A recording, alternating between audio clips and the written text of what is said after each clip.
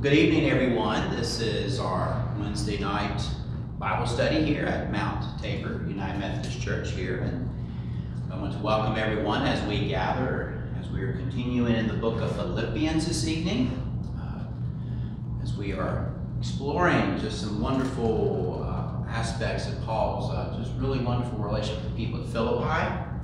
And so as normally always, we look for people to log on. I'm in here in the narthex here in the building. And I'm in a little bit different location than I normally am. One reason why, the sun's coming through the window and I'm trying to avoid getting hit by the sun. So we'll get started in a few moments. As you come on live, feel free to just add any information here if you'd like, or if you may be watching this later on recorded. Just remember that just to let us know you're here, or you can remain anonymous. If you're watching this later on after it's been recorded, if you have any questions or comments, feel free to either text those to me, email, or anything like that. So we'll let people come on as we're starting to begin in a little bit.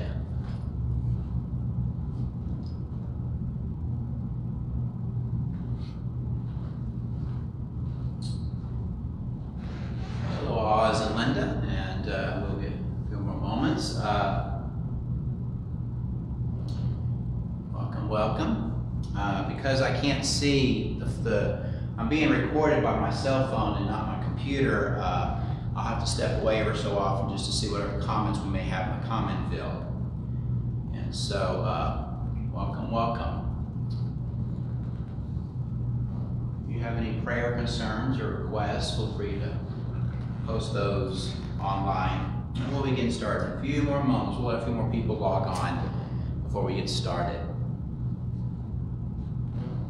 If you have any issues with sound, like if you're not hearing me, let me know so I can kind of readjust on my end, and or if you're not seeing me.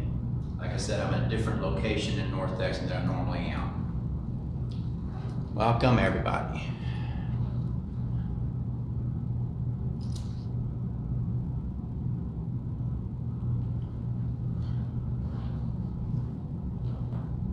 I'll give about another minute just to let people log on, those who are wanting to join live, and then we will get started. Anything about the Facebook, you can join live or after it's been recorded, or on YouTube, or however. You have your Bibles, get your Bibles. We're going to be kind of continuing in where we left off last week, and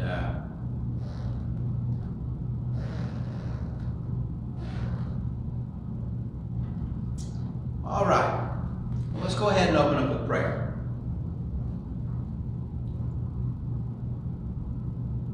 Lord God, we thank you for this evening. We thank you for an opportunity to gather online and in person.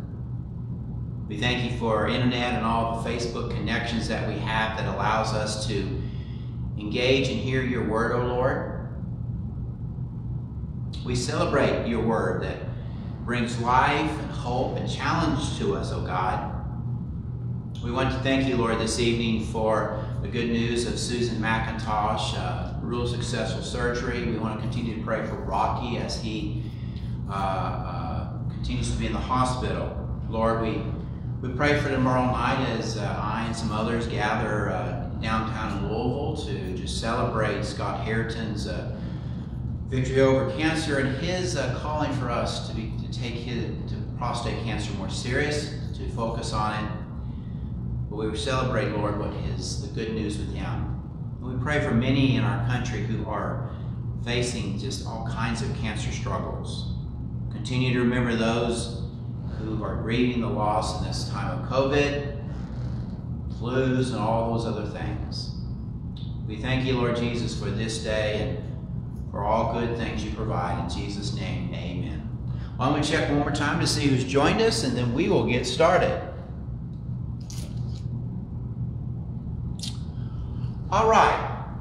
So we're coming to the end of chapter 3, and I'm going to kind of transition to where we ended last Wednesday night and to move into slowly begin to move into chapter 4. But I thought it might be good because we're going to come to a part in chapter 3, verse 20, where Paul will use the language, but our citizenship is in heaven, and it's from there that we're expecting the Savior, the Lord Jesus Christ. And I wanted to talk a little bit about that because when that phrase, citizenship in heaven, is used many times, and for me, I thought this for many years, that it automatically meant that my final home is heaven. Because after all, if I am a citizen of something and I'm not there right now, then that must mean that I'm going to return there. And so what I want to do tonight is just look a little bit. Remember the context of the book of Philippians, okay? It was written by Paul who was in prison, and he had written to a group of Christians in the city of Philippi. And Philippi was a Roman colony. In other words, it was founded by the Roman government, the Roman emperor, where soldiers and Roman nationalists and all that would retire, okay? Now, these were citizens of Rome. These were citizens of the Roman Empire, okay? But they lived in Philippi. This was their home, okay? But their citizenship, their authority came from Rome, all right? And so just because you might be citizen of a certain place doesn't mean that that's where you're going to live. Because many of the retired Roman soldiers and such lived in Philippi. And the last thing that the emperor wanted was a whole bunch of retired soldiers in Rome, because Rome was a pretty crowded place to begin with. And so basically, the way that the letter of Philippians calls it, it's like that there's this colony. And so, in some way, Paul is playing off this idea that we also are citizens of heaven on earth. Okay? We're like a colony on earth. It's where we're living. But our authority, our mindset, how we understand things comes from the unseen realms of heaven. That we have a mindset. So on Sunday we will say during our Lord's Prayer, your kingdom come, your will be done on earth, where we are at, as it is in heaven. So whatever's going on in heaven, let that happen here on earth, in the seen places. So with that in mind, I want to just kind of begin where we ended last night. If you remember last week, as Paul was ending this letter of Philippians, as he was coming to the end, he was beginning to address warnings that he was concerned about people in the city of, in Philippi. There were Jewish believers, or maybe something like that, who were basically saying that in order for you to be part of the kingdom of God, to be part of the Messianic community, you also had to do a lot of other things. And Paul basically struggles at it. He even uses the language, their end is their destruction. This is verse 19 of chapter 3. Their end is destruction, their God is their belly, their glory is in their shame, and their minds are set on earthly things. So then what Paul does is he says, their minds are set on earthly things. They have a mindset about earthly things. But then Paul gives the opposite of that. He says, but our citizenship is in heaven. Okay? So basically, he sets up. There are those who have a mindset. Their mindset is set on earthly things. Let me put it this way. Earthy things. And you know, earthly things are not bad things. It may not be the kind of good things. But Paul says, we are citizens of heaven. So our mindset is on heavenly things. All right? Even though we both live on earth. And so Paul says, our mindset are that we are citizens of heaven, and because we're citizens of heaven, we have a heavenly understanding of life on earth. We have a heavenly blueprint on how to live life on earth. And so then what Paul does, he says in verse 20, but our citizenship is in heaven, and it's from there, from heaven, that we are expecting a Savior, the Lord Jesus Christ. So in other words, Paul says we are citizens of heaven, not because we are necessarily going to heaven, as our final destination. But instead, we are waiting, we're expecting a Savior, the Lord Jesus Christ, to come from heaven back down to earth, where we are. And when he comes, as earth, when he comes, he says he will transform, verse 21, he will transform the body of our humiliation, that it may be conformed to the body of his glory, by the power that also enables him to make all things subject to himself. All right, so he will come. So we who are on earth, who have a citizen mindset from heaven, we are waiting for the Savior to return from heaven. And when the Savior comes, he will transform our body of humiliation, of earthiness, into a body of glory. Okay? In other words, it's going to be a body like Jesus. It will be the resurrected body like Jesus. And then it says, by the power that enables him to make all things subject to him, so all things subject to himself. So in other words, the power that enabled Jesus' body to be resurrected, to be glorified, will be the same power that he uses to resurrect and glorify our body. But that same power will also subject all things to himself. So this power will do two things. This power, Jesus' power, it will resurrect our bodies,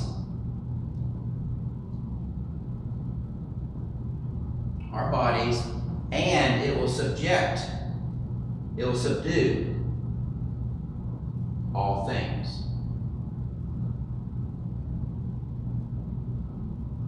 So this power, so when Jesus returns, he's going to transform our bodies here on earth, and Jesus is then going to bring he's going to bring all things underneath himself, including those things that may hurt us, those things that may challenge us, those things that may trick us. And so then what we have is this beautiful picture, a future picture, which we see in other places, of a new creation to come, where Jesus is Lord of all. A picture of Revelation 21 and 22 of a new heaven and new earth, where we are resurrected and where Jesus is reigning over all things. And so I'm going to check to see if anyone has any questions or comments. Good, so we'll keep on moving on, all right? So, our citizenship is in heaven, not so much because that's our final, only destination. Now, do remember that we have, about a year ago, I was doing a sermon series that I did a sermon series, and this is something Paul alludes to. You remember in the book of Philippians, Paul earlier on talked about how he wanted to be with Jesus, okay? And you'll notice in the letter that when Paul writes to the church of Philippians, he says he wants to be with Jesus. And let's go back and look at that again, okay?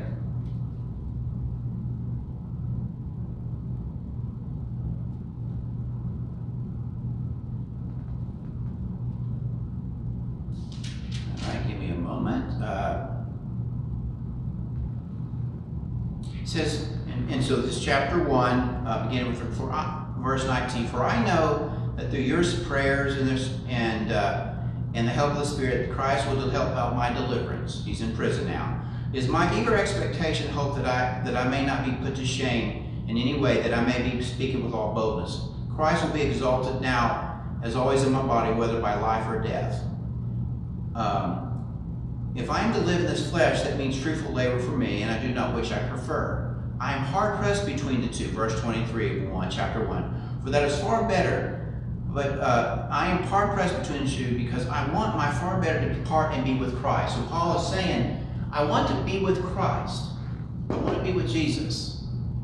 And so Paul, when he's thinking about his death, he's not thinking about that he's wanting to go to heaven.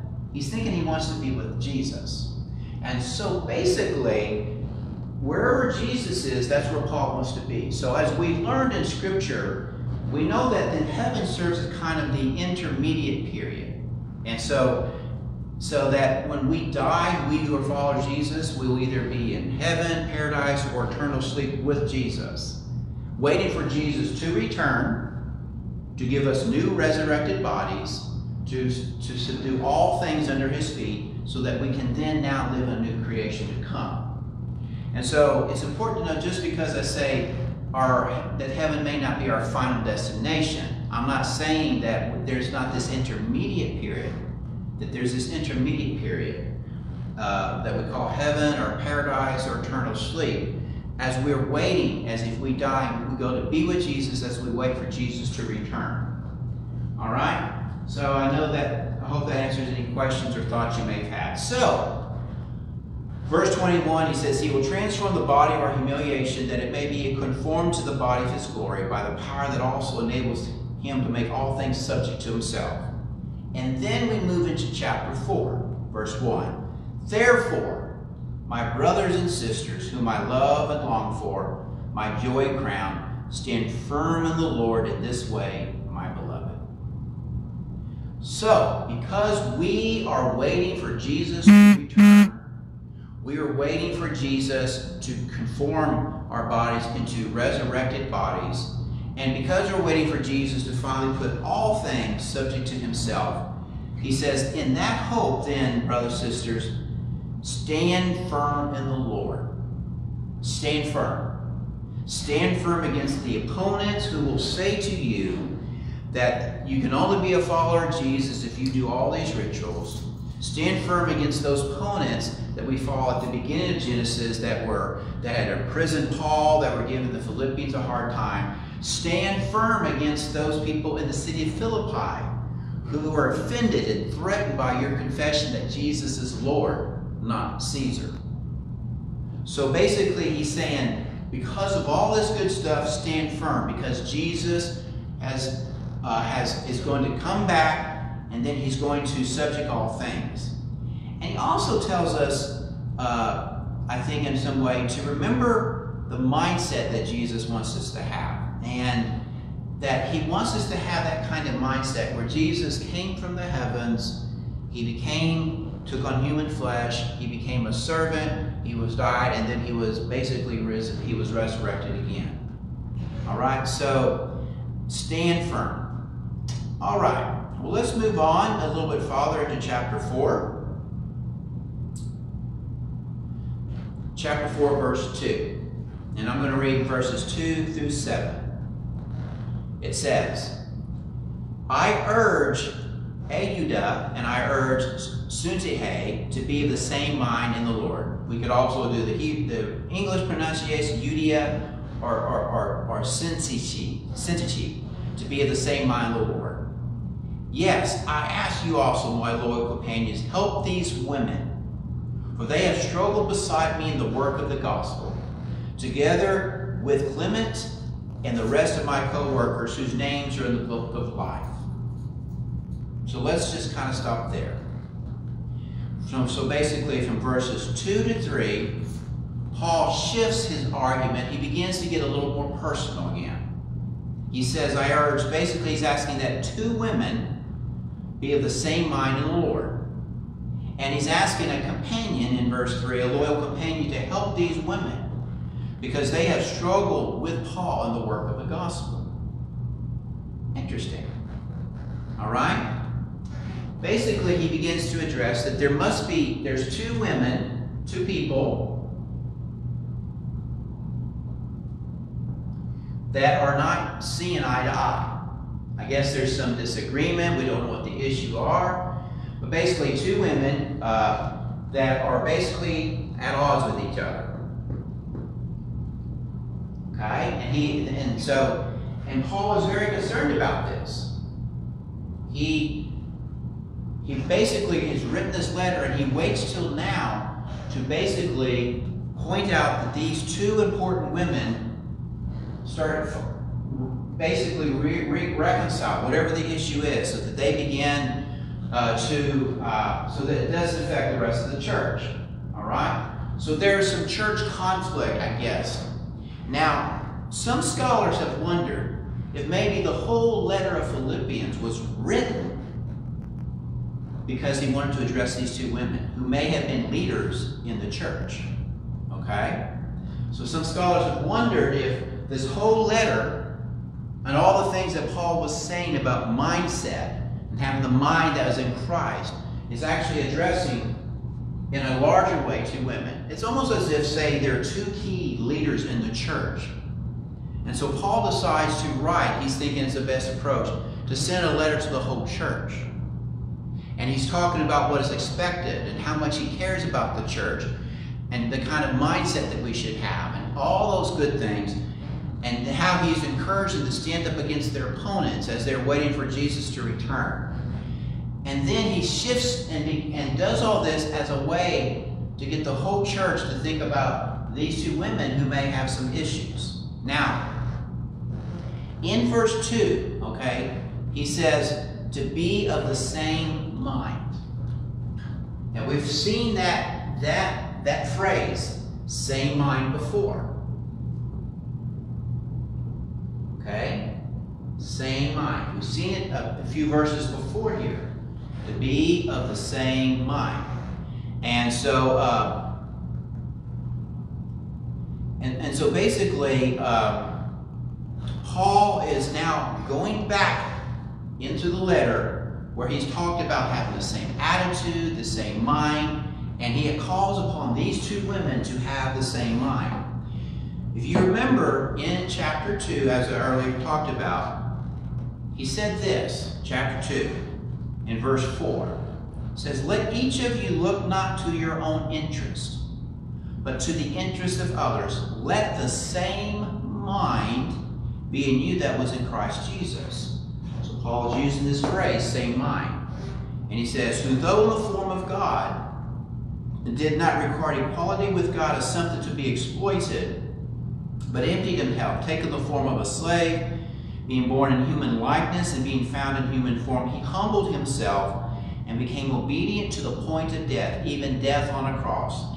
Therefore God has also exalted him and gave him the name that is above every name, so that the name of Jesus and every knee should bend in heaven, on earth, and under earth, and every tongue should confess that Jesus Christ is Lord, to the glory of God the Father. And so, what I'm sensing is that Paul is saying, women, leaders, have that same mind as Jesus had. Have that same kind of mindset that whatever's going on, that you're letting it go. You're not trying to hold on to it, grasp it. Let it go so that Jesus can be exalted. Because we all know this.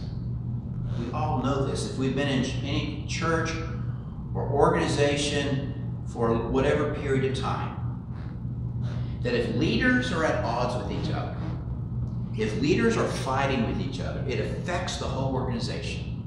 It can suck energy out of the organization. In a church, if a pastor is having a disagreement with another member, it can cause all sorts of problems. And if two key leaders or two key people in the church, these people had to be important enough that Paul basically singled them out. And so Paul is saying, I urge you, both of you, Eudia and Cynthia, I always pronounce Syntyche, excuse me, we'll do it the Greek pronunciation, Syntyche, to be of the same mind. And so then he says, and then in verse 3, yes, I also ask you, my loyal companion, to help these women. So he's calling upon some companions in the church to help these two women be of the same mind. All right? And he says, do it by having the attitude and mindset that Jesus had. And he says, for these people have struggled beside me in the work of the gospel, together with Clement, some other well-known leader in the church, and the rest of my co-workers, whose names are in the book of life. Okay? So all these people, including these women, have struggled into the work of the gospel. And he uses this term, the book of life. Now, you may have heard that phrase before, but it's a fun little phrase. It's interesting Paul will bring this up. You'll see this place in one place in Psalms chapter 69, verse 28 says, let them be blotted out of the book of the living. Let them not be enrolled among the righteous. God is addressing basically the unrighteous, and he says they're going to be blotted out of the book of the living, that they're going to die. Okay? In Revelation chapter 3, verses 4 to 6, it says this, yet you still have a few persons in Sardis who have not soiled their clothes. They will walk with me dressed in white, for they are worthy. If you conquer, you will be clothed like them in white robes, and I will not blot your names out of the book of life. So this was a Jewish idea of a book of life that you were actually written in. And basically, you were going to have eternal life. And if you were not in that book, you would basically be dead. You would basically be dead. You would not be living. And so Paul is saying, he's encouraging these two women, companions, to help these women get along, and other co-workers, for everybody to get along, to remember that the most important thing is not so much just these secondary issues, but that our names are written in the book of life. We're going to be living forever. Okay? And because of that, let's get along now. Let's work it out now. Let's work out our issues together. All right? Before I go on, let me see if there's any questions or comments on the field. Good, good, good. All right. So we're in chapter 4, and so Paul basically has focused on a church conflict issue, okay? He's saying, okay, everybody start getting along. Let's work this out, especially these two women. And then in verse 4, he says this, rejoice in the Lord always. Again, I will say, rejoice. Let your gentleness be known to everyone. The Lord is near. Say it again, verse 4 and 5. Rejoice in the Lord always. Again, I will say, rejoice. Let your gentleness be known to everybody. And so, Paul is talking to the church, and he uses two words. Rejoice. Rejoice and gentleness. And he puts them side by side. Remember, we're talking to a group of Christians in the city of Philippi. They're surrounded by a bunch of Roman retired soldiers and all sorts of people. These Christians believe that Jesus is Lord and not Caesar. They're dealing with opponents who basically, some of them, I guess more of those we'll call Judaizers, those who are saying in order to be a real believer in Jesus, you got to do certain Mosaic laws. They're dealing with the fact that they're missing Paul. He's in prison. And they're realizing they could be too. So all that context, and Paul says, rejoice in the Lord always. Again, I will say rejoice. And he uses the word always. Rejoice. And that word rejoice is in some way, it's more of a public display in some sense. Yes, we can do it. It's important that we do it individually, but it has a sense of a public expression. Rejoice in the Lord always. Again, I say rejoice. So he's saying, he's kind of double-edged. It's kind of like a parent or a leader saying, you need to do this, and then they come back and say again, you need to do this.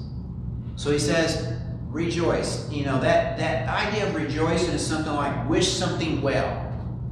You know, focus on that something well. Focus on that. Okay? But he says, but when he does that, but when he says that, he pairs it up with gentleness. He pairs it up with gentleness. So in other words, rejoice in the Lord again always. I will say rejoice. Let your gentleness be known to everyone. Let this be what's known to everyone. Both the people in the church that you may have differences with, or you may go to get along well, and those outside the church. Be gentle. and rejoice. So in other words, our public rejoicing should be done in a spirit of gentleness. That when we rejoice, we're not in people's faces, we're not forcing it upon people, we're not requiring it, we're not expecting them to rejoice with us, because we do it with a spirit of gentleness. Let that gentleness be known. Let that be known more than anything else. Don't let crudeness or rudeness be known. Don't let the anger be known. Let the gentleness be known. What an interesting pair here. Rejoice and be gentle. And so in this way is command. These are kind of commands from Paul. John Wesley says this about these verses. If men are not gentle towards you, yet neither on this nor on any other account, be careful, but pray. Anxiety and prayer cannot stand together. So basically, we're going to see in a second that we talk about rejoice and gentleness, because this is going to be connected to something next. So Paul calls upon this church to rejoice and be gentle, and then he says, the Lord is near. So rejoice, have a spirit of gentleness, and remember the Lord is near. Now we've seen that phrase, Lord is near, before. Lots of scholars think it's because there's this expectation, this anticipation that Jesus is going to return. So because there's that kind of anticipation, it empowers us to be rejoiced in the difficult times in a spirit of gentleness. Now, some have wondered if maybe this Lord is near is not so much talking about Jesus' return, but kind of saying it like in the same way, the Lord is near to us right now. That his presence is with us, so that we can rejoice in difficult times always in a spirit of gentleness, because the presence of the Lord is with us. And I guess you could say it that way, though probably many would probably say it's the expectation of that Jesus is near, that his return is near. But I'm going to ask you a question as we're thinking about, if we hold to the interpretation that the Lord is near is about Jesus' return, how is it, how do we both cultivate an expectation that Jesus could return at any time, but also a realization that it's already been 2,000 years and Jesus hasn't returned, which means that Jesus may not return for thousands of more years. How do we live in that kind of life of both expecting and ready for Jesus to return at any time, but living life as if we're in here for the long term? Because there's two dangers here. We could be, oh, Jesus is going to return, and we're not, and then that leads us to think, I don't care what happens on this earth, because, hey, Jesus is coming back. It's all going to blow up anyway. Well, that's one extreme. But the other is that you're so focused on the here and now that you lose that kind of, that anticipation that Jesus could return anytime. You know, how do we cultivate a life that holds both to the urgent reality of Jesus' return, while also accepting the reality we could be here for the long term? You know, I think that we should just have the mindset of Jesus then. Let's have the mindset of waiting for Christ, but waiting for Jesus in the way he did. He gave up his grasping of what he had as his divinity, and he submitted himself as a servant. And have that sense that we live out our lives on this earth with the knowledge, Jesus could return at any moment. Yes, because our mindset is focused on Jesus. But also, we understand it could be the long term, because our mindset is also focused on Jesus and his approach to life. And so basically, we could find maybe that kind of tension relieved that way, but it's something to think about.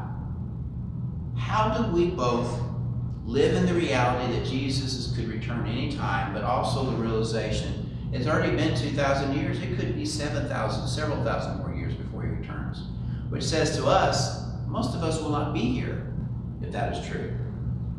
And so that's something to chew on. Or it could be that we're basically, the Lord is near in the sense that Paul is just talking about how Jesus is present with us.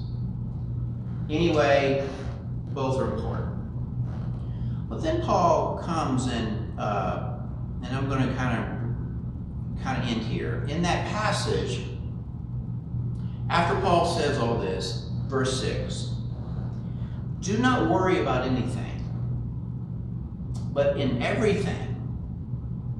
So verse 6 again, let me say, do not worry about anything, but in everything, by prayer and supplication with thanksgiving, let your requests be known to God, and the peace of God, which surpasses all understanding, will guard your hearts and your minds in Christ Jesus. All right? Probably most likely the church at Philippi had a lot to be worried about, like we do. Lots of things to be anxious about. The things that any human has to deal with day to day. Health, concerns, jobs, but also maybe the reality of how people are going to respond to our faith. But Paul says, don't worry about it. Don't worry about anything. You notice he says that? Don't worry about anything. Anything. So in other words, we may say, well, this one or two things, that's a big thing. I should be able to worry about that. Oh, don't worry about anything. And he says, but in everything, by prayer and supplication with thanksgiving, let your requests be known to God. So how do we deal with worry? Paul says, by prayer, and a kind of prayer that is supplication with thanksgiving. And supplication, it has that idea of kind of aggressive kind of prayer, it's almost close to this idea that you're begging a little bit. And you know, like a child who sometimes begs for something they can't get, a little bit like that. But it's even deeper than that. It's aggressive. It's active. It is attentional. So Paul says, when worry comes, do not worry, but with prayer. And what kind of prayer will it look like? It's kind of an aggressive, attentional prayer that also has thanksgiving with it. So in other words, be thankful for what you have. What God has already brought you through. While you're expressing to you, you're just laying your heart out before God. You're laying it all out there for God. You're saying, God, I am worried, I'm concerned, and you lay that all out there. Okay? So you got the worry. So you have all this worry going on about everything happening. Paul says, pray with a kind of intentionality and thanksgiving. Pray in thanksgiving. And he says, what can that lead to? A kind of peace. And he says the language of a peace that passes understanding. A peace that doesn't make sense. A peace that is unusual and different. Because the human tendency to worry, and worry does not create peace. It creates stress and ulcers and all sorts of problems. Paul says, don't worry. But he tells us how not to do it. Do a kind of a supplication, kind of thanksgiving prayer. And keep doing it, and then it'll create a peace. A kind of deep peace. Not just emotionally, but always. It's like in all different ways. And so that it can create peace, a kind of, in the situations that we may find ourselves in. And it's beyond understanding because it doesn't make sense. You know, we should be worrying about this, but we don't worry about it because we have peace about it. But that peace makes no sense because things are still kind of not looking good. That passes understanding. And so That is what he wants. And he's writing to the church at Philippi to say, you guys can have that. And so then he ends with verse 6. It says, so, and the peace of God, which surpasses all understanding, will guard your hearts and your minds in Christ Jesus. So this peace. So if you're going to have a guard at your heart, okay? So you have a mind, you have your mind and your heart. Basically, Paul is dealing with the totality, both in your mind and your emotions. He says there should be a guard there. That guard should be peace and not worry.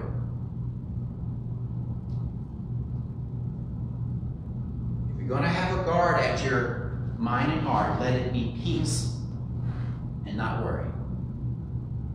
Let that guard you, protect you, keep you safe from anything and everything.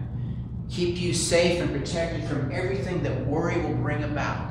Even if the circumstances around you are falling apart.